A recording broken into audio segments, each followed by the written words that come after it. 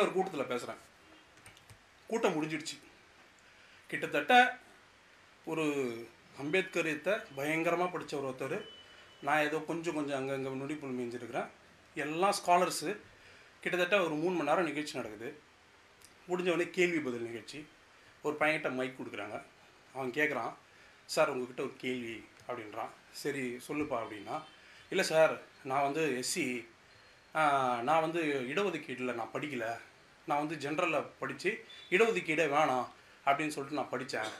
இப்போ நான் இடஒதுக்கீட்டில் படித்தாலும் படிக்கலைனாலும் என்னை இந்த சமுதாயம் எஸ்சியாக தான் பார்க்குது, என்னை இந்த சமுதாயம் ஒடுக்குது. நான் இடஒதுக்கீடு வாங்காமல் பொதுவாக படித்து வந்தேன், எனக்கு ஒரு சர்டிஃபிகேட் இந்த அரசாங்கம் கொடுக்குமான்னு கேட்குறான். இந்த கேள்விக்கு பின்னாடி இருக்கிற வழி உங்களால் உணர முடியுதா? ஏன்னா அவன் என்ன நினைக்கிறானாக்கா, இடஒதுக்கீடு வாங்கிறதுனால அவனை இந்த சமுதாயம் ரொம்ப கேவலமாக ட்ரீட் பண்ணுது, அந்த இடஒதுக்கீடு எனக்கு வேணான்றான். அவனுக்கு இடஒதுக்கீடு சம்பந்தமான புரிதலை ஏற்படுத்துறதே நமக்கு ரொம்ப சிரமமாக இருக்குது.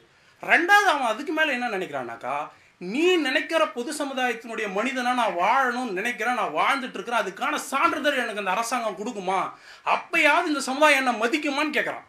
சொல்லக்கூடிய எஸ்சி வளர்ந்து வர்றவங்க கேட்கிற கேள்விகள் பொறுக்காம இன்னைக்கு எஸ்சி சமுதாயத்தில் இருக்கிறவங்களையும் நம்ம சாதியவாதிகளை அடையாளப்படுத்தி அவங்க கேட்குற கேள்வியும் வந்து மட்டம்படுத்தி அவங்கள எதிர்கேள்வி கேட்டி அவங்களே விழுத்துறதுக்கு இந்த சூழ்ச்சி நம்ம பண்ணி கிட்டத்தட்ட இந்த 40-50 வருஷத்தில் எஸ்சிக்கு எதிரான மனநிலை தமிழ்நாட்டில் அதிகமாக இருக்குது. எஸ்சி கேட்டகிரியில் யார் வராங்களோ அவங்கள வந்து மட்டமாக நினைக்கிற ஒரு மனநிலை அதிகமாக வருது. இதை ஏன் நான் சொல்கிறேன்னா, இதுக்கு ஒரு லைவ் எக்ஸாம்பிள் நான் சொல்கிறேன். டாக்டர் கிருஷ்ணசாமி மேலே நீங்கள் 1008 விமர்சனம் வைக்கலாம்.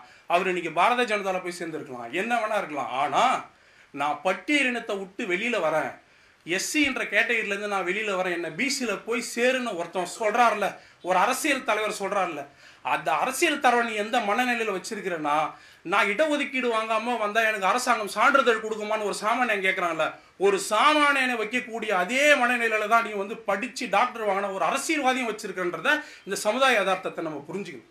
ஏன் கேட்குறான்? ஏன்னா எஸ்சிக்கு எதிரான ஒரு மனநிலை இருக்குதுனால நான் பிசியாக அறியப்பட்டா ஒரு 150 வருஷம் கழிச்சு 100 வருஷம் கழிச்சு என்னுடைய தலைமுறை பிசியாக அறியப்படும். அப்படியாவது என்னுடைய சமுதாயத்தில் ஒரு மாற்றம் நடக்காதா, என்னை பற்றியான ஒரு பார்வை போவாதான்னு தான் அவன் பட்டியலினத்துலேருந்து வெளியே வரான்றான். எனக்கு வேணான்றான். நீ என்னை எஸ்சி சொல்லாத, தலித்துன்னு சொல்லாத, என்னை ஏதோ ஒரு சாதின்னு சொல்லு அப்படின்னு சொல்கிறான். அப்போ இந்த மனநிலையெல்லாம் உருவாக்குறது எது? இந்த மனநிலையை தக்க வச்சுக்கிட்டு எதிர்கேள்வி கேட்குறவங்கள நம்ம வந்து அவங்கள வந்து திரும்ப கேரக்டர் அசோசியேஷன் பண்ணிட்டு இருக்கிற வரைக்கும் இங்கே எந்த விதமான சமூக மாற்றமும்